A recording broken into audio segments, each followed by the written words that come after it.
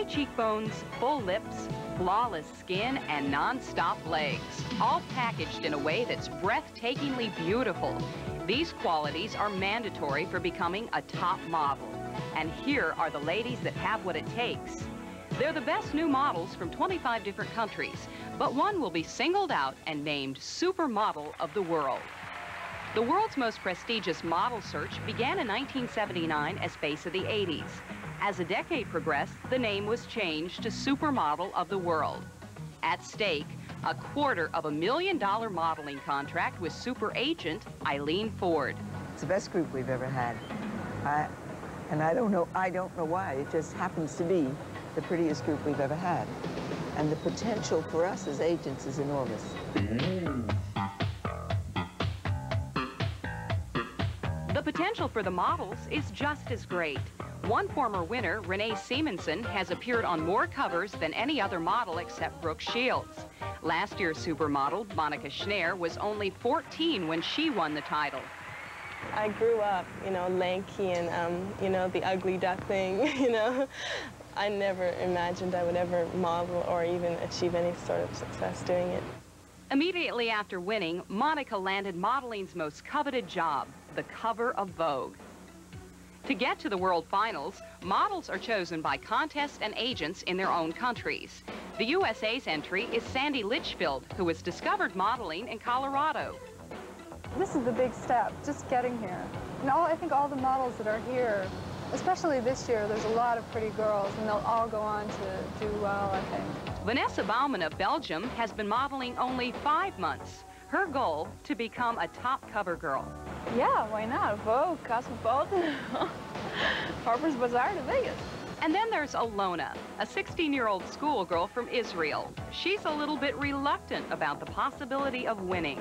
If I win, I'm sure I will be happy, but it frightens me because it's going to change my whole life. I think I will have to go to live here in New York, and maybe not to go to school anymore. I don't know. I'm afraid of winning.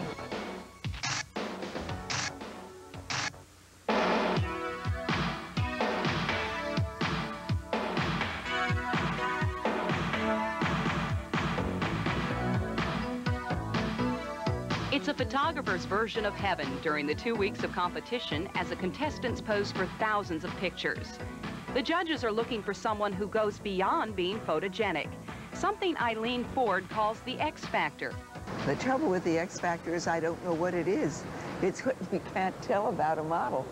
You can see a girl who's beautiful, and she's got everything going for her, and you put her in front of a camera, and she's just there, she's dead and she won't lie down. But you can get a girl who looks pretty good, and you take her picture, and she comes alive to the camera. Pity the judges who can only pick one. Tonight, from New York, America's fashion capital, and in Orlando, Florida, America's vacation capital, 25 beautiful women from around the world compete for modeling's biggest prize.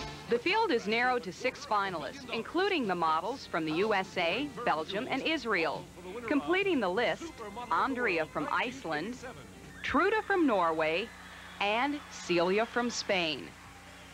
Some special preliminary awards are given by sponsors. Alona from Israel wins Best Smile, and Belgium's Vanessa wins the award for Best Hair, plus gets a lucrative contract with CoverGirl Cosmetics. But when it comes time for the grand prize winner, Eileen Ford takes the stage. From Spain, it is Celia Forner.